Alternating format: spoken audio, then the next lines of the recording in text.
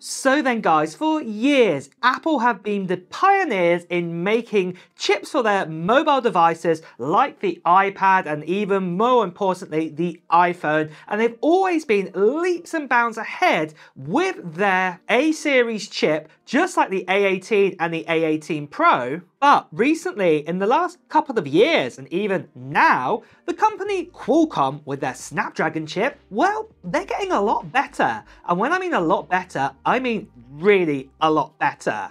Just recently, Qualcomm just had their Snapdragon Summit in 2024, and at that event, they just announced the Snapdragon 8 Elite, what is the successor to the Snapdragon 8 Gen 3. At this event, they boasted that there is a 44% improvement in power efficiency, a 45% performance increase in single-threaded CPU tests, and then another 45% increase even in multi-core performance tests. Was absolutely amazing.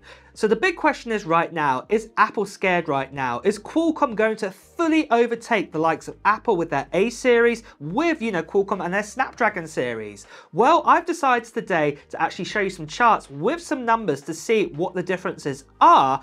But what I would say is the 8 Elite numbers have actually come from Qualcomm themselves, and what I would say is I would take them maybe with a little bit of a grain of salt, because the numbers, maybe they are quite good, and I'm going to admit that because obviously I know the numbers. But at the same time, what I would also say is that with these numbers, maybe they might be ever so slightly lower. Not by much, but just a little bit lower. But let's have a look then, first of all, at Geekbench 6 scores. So here we have it then. So at the top here, we have the A18 Pro. And as you can see, in single core performance, we have an impressive 3,484. And this is very similar, just underneath the sort of power of the standard M4 single core performance like we've got in the iPad Pro, for example. And even multi-core performance is super impressive at 8,568. What you've got to remember at this stage is that multi-core performance is incredible, that the likes of, say, an M1 chip, the normal M1 was in the Mac Mini, the MacBook Air, the iMac, and one or two other devices too. That kind of chip had a very similar multi-core performance to the A18 Pro, what is absolutely amazing. And here we are around about, say, 3 or 4 years later, and we're achieving something very similar inside of a phone. But moving back though to the chart, the Snapdragon 8 Elite has a single core performance of 3,234, but has a multi-core score of 10,059. And then you can see this compared to the last generation Snapdragon 8 Gen 3 with the single core performance of 2,240, and then obviously the multi-core performance was 7,120. And this performance gain with the Snapdragon 8 Elite is absolutely bonkers. It is super powerful. But you're probably wondering at this stage, how is Qualcomm doing this with the 8 Elite? How is it so far ahead than the A18 Pro, especially even in multi-core performance? Well, the difference comes down to core count, I think. So right now, with the A18 Pro, we actually have a 6-core CPU. We have 2 performance cores, and we have 4 efficiency cores inside of the actual CPU. Whereas Snapdragon, the Elite 8, Qualcomm have said actually this is made up of an 8-core CPU. We have 2 performance cores, just like the A18 Pro and the A18 even, but what we have instead is 6 efficiency cores inside of this, and they are super powerful chips, even to be efficiency ones. So right now, looking at this chart, it does look like that Apple have got the slight upper hand in single core performance, but really, it's not much in it. We've got 3,484 compared to 3,234. And I'll be deadly honest with you, if you actually have an app that actually uses that single core performance, you're not really going to see much difference between, if you ran the same app on it, if it was right down to like core level, there's not really going to be much in it. But what about the actual GPU score? Well, I'm going to tell you about that right after today's sponsor. So then guys, just quickly, look at all this crazy stuff I've got around me right now, and you wouldn't believe it. Everything that you're seeing here, apart from like physical like MacBooks and iPhones, has all been 3D printed. That's right, all of this has been 3D printed. And do you know how I've done this? Well, I've been printing everything on the Bamboo Lab A1 Mini Combo. This 3D printer is incredible and I want to tell you more about it. It is a plug and play, fully auto-calibrated printer from the start. And this 3D printer isn't just like any other 3D printer out there. Oh no, it also has the AMS light, what you can see right here, what allows you to print up to 4 different colors all at the same time on one print. I've been able to print such things like this extendable arm that you can see right here. Obviously it was done in different parts, but it's absolutely incredible and it's super sturdy too. Or something else that I have printed is right down here, and this here is a lovely dock for my MacBook Air, and then I've also printed out a pillow for my iPhone, and also this here allows me to amplify the sound from my iPhone too, and we're just docking it inside of it. There are so many different things that you can print with this printer. And the great thing is you can even download loads of different prints on the Bamboo Handy app, which gives you access to loads of different prints, and then they're actually customized for all their different printers, just like the A1 Mini. And best of all guys, Bamboo Lab right now also have their Black Friday sale. It's already started and it's going to last all the way till December 3rd, and you can get the best deals ever on Bamboo Labs printers and accessories. And you'll definitely want to check out the A1 Mini because it's a fantastic printer, and if you haven't got started in 3D printing, this is definitely a printer that I would seriously recommend.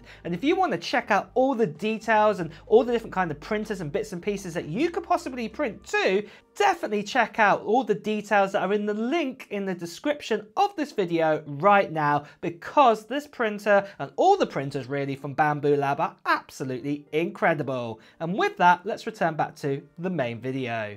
But moving on then, what about the GPU scores? Well, the great news is Qualcomm have given us some scores here in 3D Mark Wildlife Extreme Test in frames per second. And let's have a look at the chart right here. So as you can see here, the A18 Pro, it can achieve around about 28 frames per second when you run 3D Mark Wildlife Extreme. And then with the Snapdragon 8 Elite, you can actually achieve 43 frames per second. And even the current or the last generation Snapdragon 8 Gen 3, it can actually achieve 32 frames per second. So again, Qualcomm have pushed out GPU performance way ahead here. What's absolutely incredible to actually see here. So this means then for full-on 3D kind of games, you know, I would actually argue that it's better to definitely go down the Snapdragon kind of route. Not trying to say that, you know, the A18 Pro is bad or anything like that, but we are again ahead here. Now, what about kind of overall kind of scores then? What about if we actually decided to mix everything up together? So let's say the memory, the CPU, the NPU, you name it, GPU all together. Well, that's where AnTuTu comes into play. And the great news is, again, we've had a score from Qualcomm. As you can see right here, the A18 Pro right now has a score of 1,659,199. But then I'm going to jump over to the Snapdragon 8 Gen 3, and you can see that had a score of 1,007,064, whatever, 262. I'm just going to read out the numbers. I can't be bothered to actually say them properly. But look at the Snapdragon 8 Elite. We are talking almost double the performance of A18 Pro as an overall score with AnTuTu. And that is absolutely crazy what we are seeing here. But what I will say is there are reasons why the score could be so much higher. We just don't know at this stage. So for example, I'll give you a really good one. The A18 Pro only has 8 GB of RAM paired up with it. Whereas even Qualcomm themselves said that the new Snapdragon Elite 8 can go up to 24 GB of RAM. So, you know, this might be an actual test from their top benchmark sort of phone out there with 24 GB of RAM inside of it, and it's giving this score, because obviously it would push up that memory score and give the overall score a higher amount. We just don't know at the stage. But the point is, you can see just a kind of finger in the air kind of assumption here that it is way ahead. The capabilities are so much more higher here with AnTuTu on definitely with the Snapdragon Elite 8. Now, the next thing though you might be thinking about, well, surely that all of this extra power in the Snapdragon 8 Elite is going to come at a cost. So this means that battery life is going to be probably even worse. Well, this is the weird thing.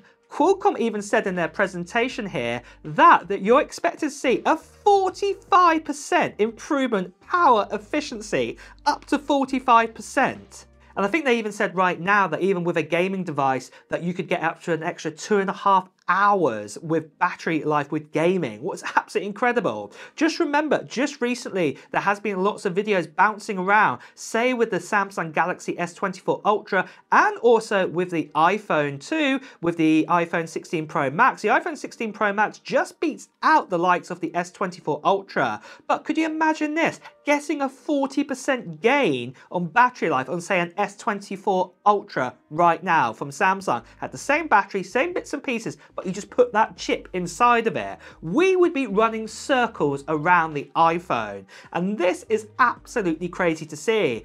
I predict that when we get the next Galaxy, the battery life is going to be phenomenal. It is going to really set the bar. Or it's been the first in years from Samsung over the iPhone. This is going to be absolutely incredible to see. And it really does mean, like the thumbnail even shows, that Tim is a little bit scared right now. He really needs to pull his socks up, and Apple really need to get into gear here to actually make their A18 Pro even more efficient, and also the A19, than what we're getting from, say, Snapdragon. They need to be on par with them or get better. And this is going to put a lot of pressure, because obviously this time next year when we get to the A19 Pro, you know, if Qualcomm comes along again and brings out another chip, and even if they say they do an improvement of even, say, 20% more efficiency, that is going to even set the bar even higher again this time next year. And A19 Pro might be able to match the Snapdragon Elite 8 or the 8 Elite, what we have right now,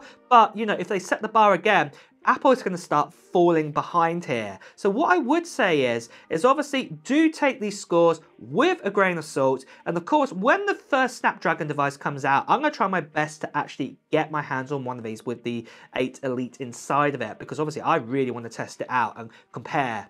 And I'm sure a lot of other YouTubers will be doing the same.